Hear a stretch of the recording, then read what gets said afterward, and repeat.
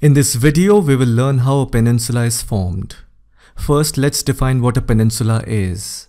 It is a piece of land which is surrounded by water on three sides, and the fourth side has to be connected to the mainland. If it is not, then we call it an island and not a peninsula. For example, India is a peninsular country.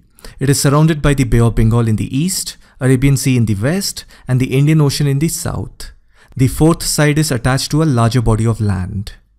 Now we come to the main question: how are peninsulas formed? A peninsula can be formed by rising or falling of the sea level that may expose or cover certain portions of land to form a peninsula. A peninsula is also formed due to tectonic activity.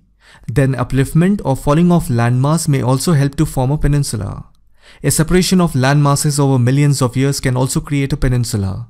Again, a good example is the Indian subcontinent, which broke away from Madagascar, but together they were part of the ancient continent of Gondwana. Anyhow, so that is how a peninsula is formed.